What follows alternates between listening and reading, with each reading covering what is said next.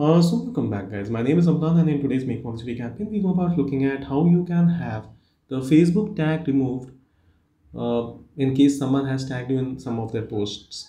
So it may quite so happen that somebody has tagged you, and you really don't like to be tagged or something like that. So, like you have seen in the notification, someone has tagged you. So how do you remove this tag? So just go to the post, and then you click on the small little dots, and then you have the simple option, remove tag. And what this does is remove you from that tag, and it doesn't have you tagged in the post anymore. So as simple as that. Simply click on the small little three dot, and then you will have those options. In case you are tagged, you will see an option of removing the tag. So I hope that today's tutorial is helpful. In case you have been tagged and you don't want to be tagged, well, this is what you can do to remove the tag. There are further settings in privacy using which, like in case someone tags you, you can always have those posts under timeline review.